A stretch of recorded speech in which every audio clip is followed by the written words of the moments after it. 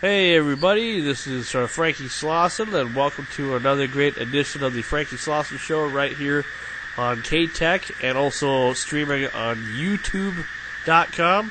As we get into the month of May here, I have been doing interviews for quite a while, and been pretty lucky to be able to have some great guests. Well, that tradition continues right now with a special interview with another great musician who is bringing back the days of the Rockabilly days, or the golden oldie days, so to speak. Maybe not a well-known artist around the States, but then again, you never know. His name is Pete Anderson, and welcome to the show. Yeah, thank you. Thank you. Good night, everybody. Yes, and how you been lately there, Pete? How I've been? Yes. Well, I'm a frontman and a lead singer in my band called Swamp Shakers. We play rockabilly, 100% rockabilly music. I'm involved into this music from 1959, from the age of 14 when I first formed my first band. And I had lots and lots of problems in my life because of being in love with American rock and roll music, believe it or not, because I was pursued by KGB and threatened to put me in a prison camp or something like that if I don't stop playing rock and roll music. But it's all in the past, and for the last 22, 23 years, I'm playing American roots music, so I have no problems anymore with that. I have 8 CD albums, and the last one is called Enjoy the Ride. Maybe it's on Spotify as well, I don't know. It's definitely on iTunes. It just released in February 2014, and it consists of 14 original songs and just one cover, Well, that's exciting. That's exciting to know that you like just the fact of bringing back the old days of good old rock and roll is what we would call it, and I've always been. I'm only 30 years old, and I have always been a big fan of the golden oldies and stuff, and that's kind of how I was raised as a kid, like learning about Buddy Holly and Richie Valens and Del Shannon and stuff like that. And I think it's just that you have so much love for that genre of music. Yeah, absolutely, yeah. All those legendary performers of rockabilly, pioneers of rock and roll and rockabilly. But Frankie, there's a new generation of rockabilly singers and musicians all over the globe. Yeah, it's very popular in Europe, in all countries of Europe. We have weekenders. Each weekender we have somewhere a great festival, great rockabilly meeting with all vintage cars and people dancing, young people dancing jitterbug and selling 50s vintage clothes. So this culture goes wider and wider. And I'm from Latvia. I live in Latvia. Riga is my hometown, the capital of Latvia. And we have a pub in the heart of Old City. It's called Rockabilly House, where we play four nights a week. And people are coming from all over the world, the tourists and local guys. Yeah. So this culture is very, very great these days, I believe. Oh, absolutely. And it's just kind of nice just to know that a lot of people, can still, they show their love and their respect for the great time that was the 50s and the 60s, and yeah, I mean, I agree. There is a new generation that should hear the music of yesterday, but also embrace of the fact that it's a pop so rich in pop culture. Call it the music of yesterday. There's a neo-rockabilly, which is absolutely contemporary form. It it develops, it expands, yeah, but the principles are the same. Yeah, you have to have a upright slap bass, and usually it consists, the classical rockabilly band consists of lead singer strumming rhythm guitar, then lead guitar and upright bass and drums, yeah.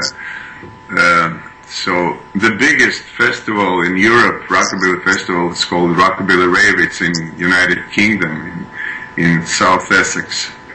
But right now in April, there's a huge festival in Las Vegas. I think it's the biggest in the world. It's called Viva Las Vegas. It begins, I think, on 16th of April. Yeah.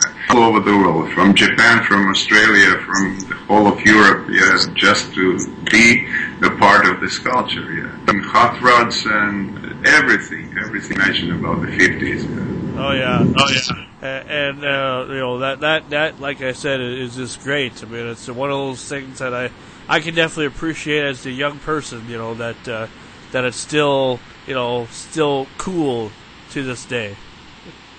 Yeah, I would say, I want to say that in my band, my lead guitar player is 18 years old. He started playing with me when 16. He plays guitar from the age of 12. And he's a total maniac of rockabilly. And he listened just to old stuff from the 40s, all the legendary guitar players, and Paul Burleson and James Burton, Danny Gatton, you name him, yeah. Cliff Gallup, all those legendary guitar players. And he's 84. And these guys are obsessed with rockabilly music. Oh, wow. So you got a little bit of young, a little bit of old in your band, pretty much. Oh, yeah. Huh? Yeah. I'm 69, yeah. Oh, wow. My wife plays upright bass, yeah. Oh, okay. Well, you look pretty good for 69 years old, man, I tell you. You still look like you're probably 20 years younger at least. Since we're talking on the camera. Slept all night, yeah. We were partying because Robert Gordon was having 3 shows, and that's a show I won't miss. Yeah, he was one of my very, very strong inspirations as a vocalist, as rockabilly vocalist, yeah. And I'm trying not to miss his shows whenever he's close to our country, in Estonia or in Finland or somewhere else. Yeah. So, and we just made 300 miles from Estonia, a little bit. So. Oh, sure. Not too fresh, yeah. So, how often do you make it over to the States at all to do some touring?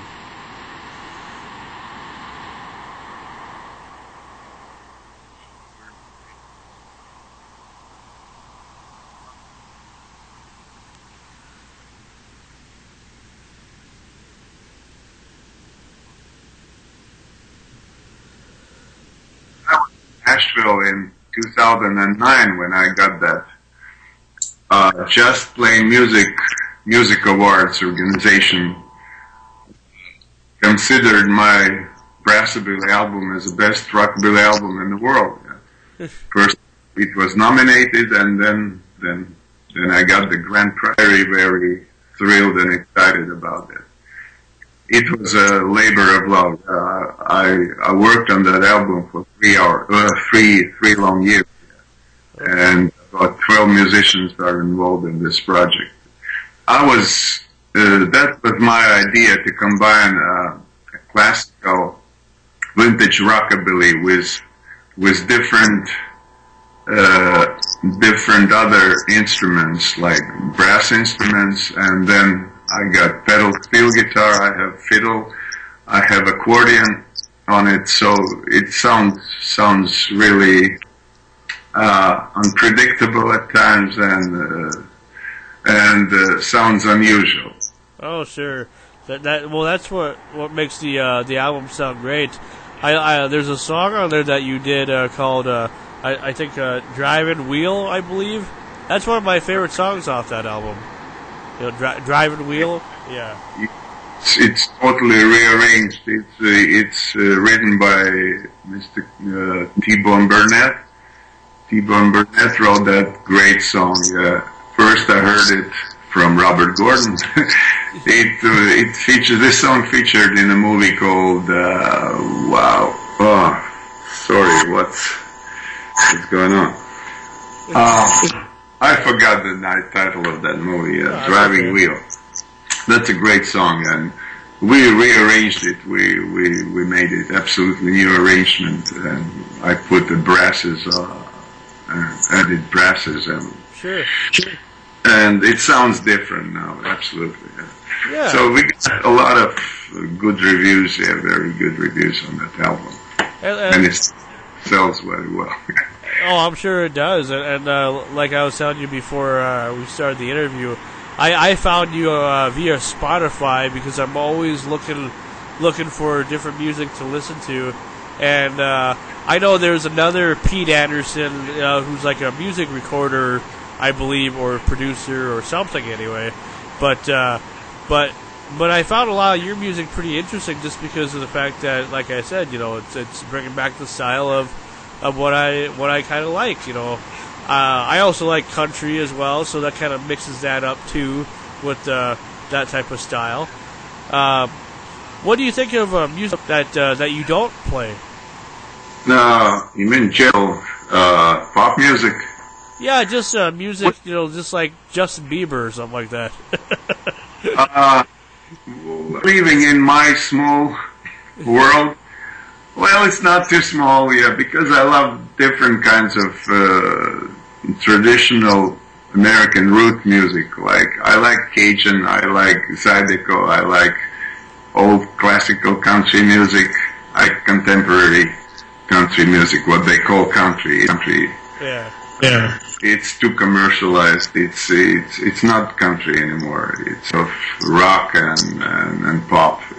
Middle of country is in so-called country music of today, but there are still a lot of artists that keep the tradition of country music. I like classical jazz. I like jazz pianists like Oscar Peterson and sax players like them.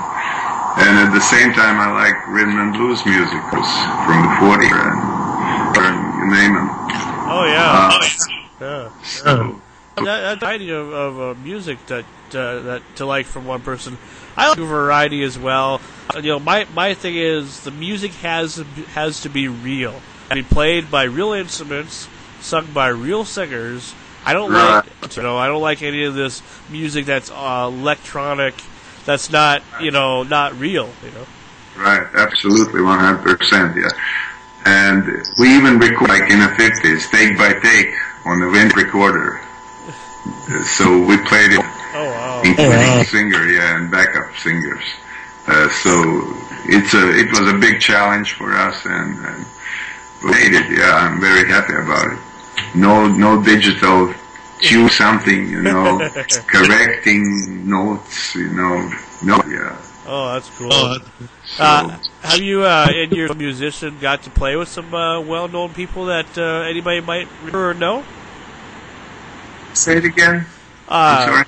You're a musician to play, like not only just to do cover songs of somebody's music, but also play with that popular artists in pop culture, or with the 50s or 60s or whatever, the rockabilly. Are there artists at all? Oh, you mean it has to meet some legends or the guys from that era? Yeah, and actually play music with them, like do a concert or a show with them.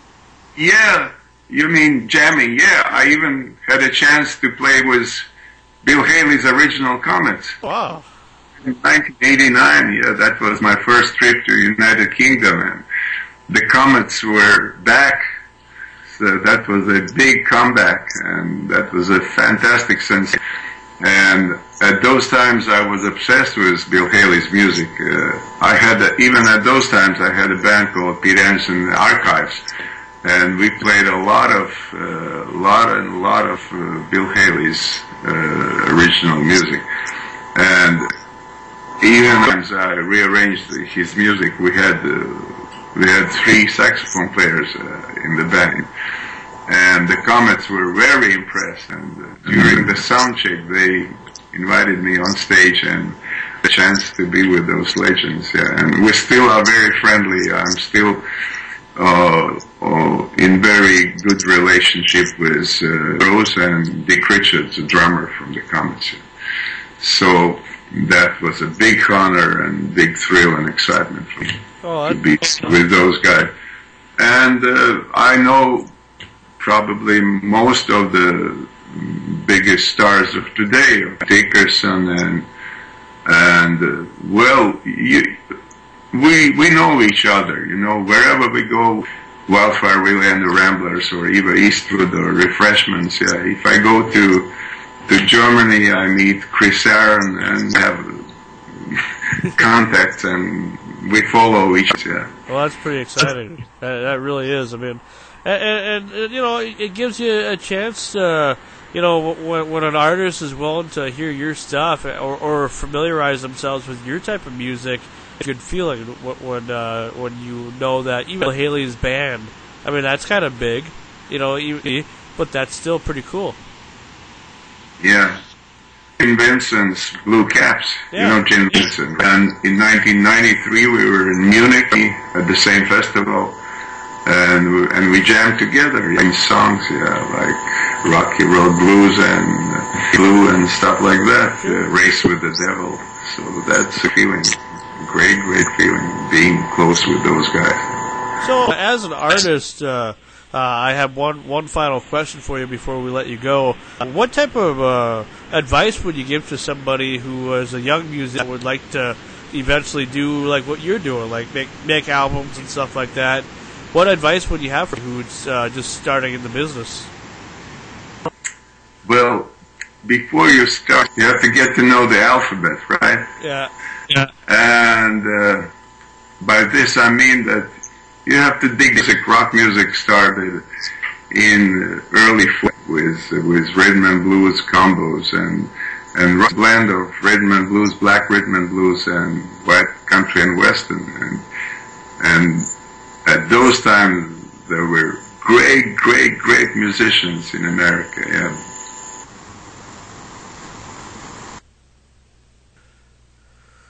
Hope I did.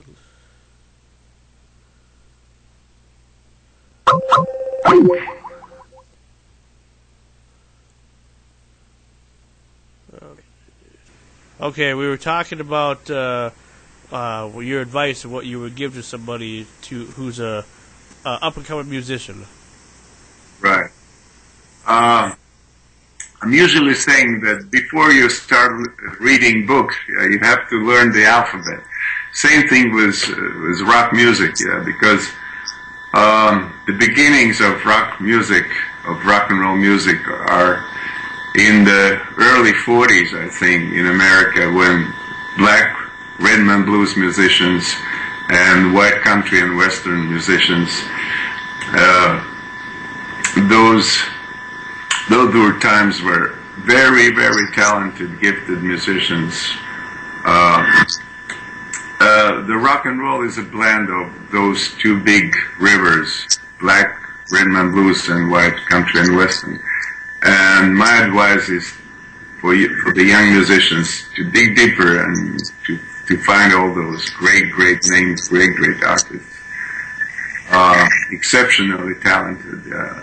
So it's an ocean of great music, and then you'll get to know better what's going on, what the ingredients are in this rock and roll music of today as well. Well, that's pretty cool, and I just want to say thank you very much, Pete, for letting me do this interview with you. It's definitely an honor, and what we're going to do in honor of you letting me interview you, we're going to do a tribute to you and your music on this episode of the radio show that I do on my Friday night show, and we're going to play an hour of some of your hits and play some of your cover songs as well. Thank you very much, Frankie, and I'm very sorry for my bad English. Yeah, that's okay. Bad American. I'm very sorry for that. Yeah. And maybe you can find somewhere my latest CD, Enjoy the Ride. It's called Enjoy the Ride. Pete Anderson and the Swamp Shakers. Sure. I'd be glad if you play that as well in your show. All right. Sometimes. Thank you. Hey, no problem. You take care there. Thank you. All right. And we had some bad internet problems here, but it's okay. I mean, it's mostly on my side of the computer because it wasn't Pete's connection, it was my connection. But anyway, I just want to say thank you to Mr. Pete Anderson for letting me do this interview with him. He's a international sensation. If you never heard of his music, well, where the heck have you been? I definitely want to say thanks to him, and we are going to do a little tribute to his music tonight here on the Frankie Slauson Show, and I hope you guys really, really enjoy it. So let's keep the tribute rolling with old Reb and myself, and we'll see you after this commercial break. Bye-bye. Or not bye-bye, but we'll be right back.